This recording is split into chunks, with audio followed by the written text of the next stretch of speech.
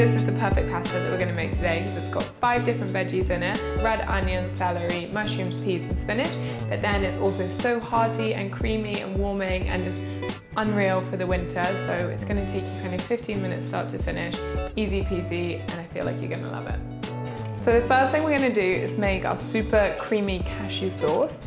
And all you need here is some toasted cashews. Just make sure they're cooled before you add them to the blender. Then we're going to add our nutritional yeast, which looks a bit weird, but it adds really brilliant flavor if you're not using a cheese. Then we're going to add a little bit of tamari just to kind of increase that flavor, a bit of depth, pinch of cayenne pepper to make it a little bit warm, squeeze a lemon, salt, pepper, and then just some oat milk. And then you're just going to blend that up until it's really nice and smooth and totally creamy. So once it's all nice and blended, just pop that to the side, and we're going to start with our veggies. So many veggies in this pasta. We're going to start with the red onion, celery and garlic. Just chop those up till they're nice and fine. And then we're going to pop them in a frying pan.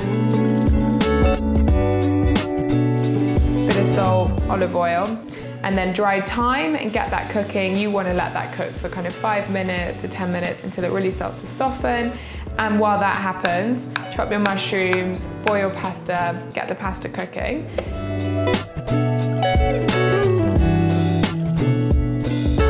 Once your celery is nice and cooked, you're just going to stir in the mushrooms. And once those are stirred in, we're going to add our peas. Okay, so we now got our mushrooms and our peas in here. I'm being really lazy with my peas and just cooking them in the pan, but if you prefer to boil them, you absolutely can. And now I'm just gonna add a little bit of fresh basil, and then I'm gonna wilt in our spinach.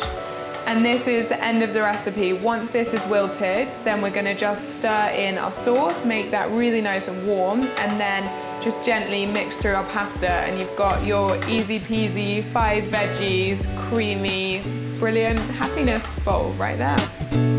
Okay, so once your veggies are cooked, your sauce is made, your pasta's ready, I'm gonna add it all together. So first of all, I add the sauce to the veggies, just so that you can really stir that up and create the right consistency. If it's looking a bit thick, you can add a little bit more milk here as well, so definitely just play that by ear. And then once it's all come together really nicely, now you just stir through your pasta. And again, if it's feeling too thick for you, you can always add a bit more milk at this point, or just a splash of water just to thin it out. Stir it all up till it's nice and warm, and then we're going to serve it. And I'm just going to serve it with a sprinkling of thyme to add a little bit of green, black pepper, and you can always add a touch of basil as well if you want at the end, just for another pop of green. Okay, so easy pasta. Matt and I have been making this so much at home because it's just such a nice way to get loads of portions of veggies in. You can really use up any veg you've got in the cupboard. You can have things like courgette / zucchini to things like this as well. And it's just like really hearty, perfect comfort food, dreamy Sunday night dinner if anyone's watching this and wants to make it today.